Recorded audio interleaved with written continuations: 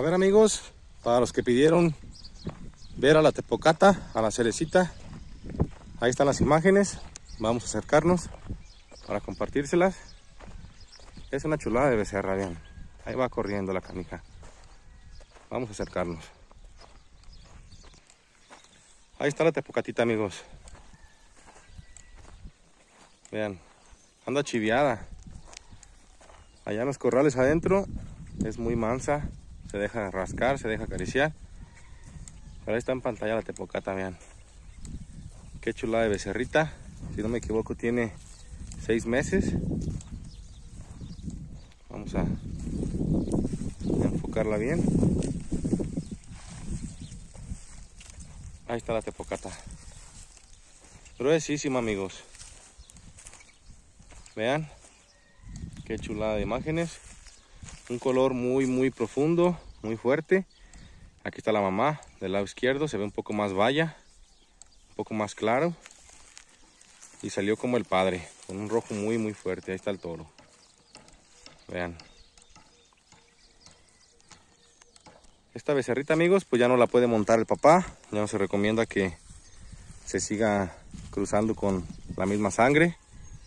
No es recomendable, entonces vamos a procurar que una vez que alcance la madurez sexual, una vez que desarrolle, que en la raza Angus yo he tenido hembras vaquillas que a los 10 meses ya están presentando los primeros calores, los primeros estros.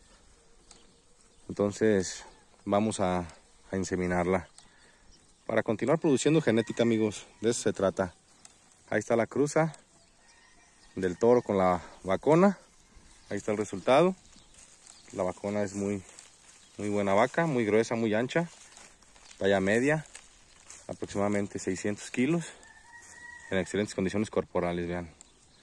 Aún se le pega la tepocata, aún mama, y la vaca pues ni parece que tenga cría. ¿Por qué? Por la alimentación que les damos, por el cuidado, el manejo, la atención que tenemos con nuestros ejemplares. Ahorita ya con la calor, pues todos tumban pelo, todos se les cae el pelo y quedan muy lisos, muy brillosos por la comida, amigos. Así es. Tenemos genética, tenemos animales bien alimentados y aquí está el resultado. Un rancho productivo, un rancho altamente productivo que sigue trabajando, que sigue creciendo con la bendición de Dios. Ahí está el becerrito, ya lo vieron muchos en el video anterior, también está muy bonito. Vean el cuerpo que está desarrollando. Y de esto es Angus, amigos. De esto se trata, de tener genética, ejemplares que nacen chicos y que durante los primeros 12 meses de vida pues empiezan a desarrollar, a crecer de manera impresionante. Ahí está la cerecita, la tepocatita, vean, qué chulada. Aquí va a quedar este video de recuerdo para cuando ya sea vaquilla, que tenga su primer parto. Vamos a recordarla cuando tenía 5 o 6 meses la tepocata, vean, amigos. Chulada. Comenten qué les parecen las vaconas aquí del rancho, la manera de trabajar que tenemos.